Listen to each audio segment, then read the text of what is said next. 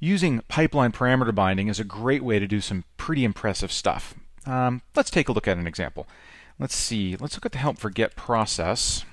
And as always, I want to try and look at the full help. So when you run get process, you can specify the name, ID of the process you want, or you can leave those blank and just get all the processes, which is what usually happens when you run get process. You can also specify one or more computer names to get processes from. Let's take a look at the computer name parameter. It accepts pipeline input by property name.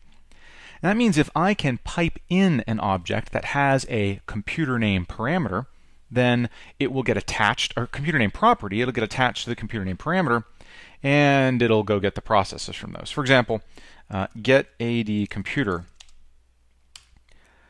filter star. Now, my Active Directory definitely has a list of all my computers. The problem is the computer's name is in a name property, and it is not in a computer name property. So we are going to need to create a new property called computer name that contains the contents of the old name property. Here's how to do it.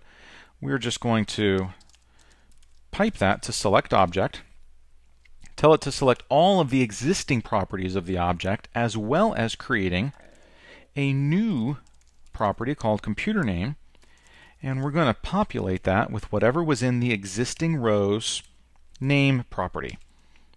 Now you can abbreviate these things. Instead of expression, you can just put E, and instead of name, you can put N. You can also put label, or L. That tends to look like a lowercase 1 to some people, so I'll try and stick with N. I'm not going to do anything else right now. Let's just hit enter and see what happens. And let's see, I have the computer name property. There it is. So I've created this new property, and because it's called computer name, it should line up to the computer name property of get process. So what I'm expecting this to do is to get me the processes from both Win7 and server R2, because those are the two computers that I got back. Now, couldn't find a service with the name. Well, the problem is it appears to be hooking that up to the name. I see what's going on.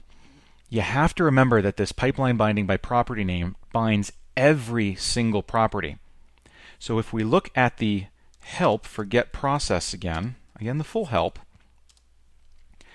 we did give it a computer name property, and so that did attach to the computer name parameter. But we also gave it a name property. Remember, the computer objects that came out of AD had a name property to begin with.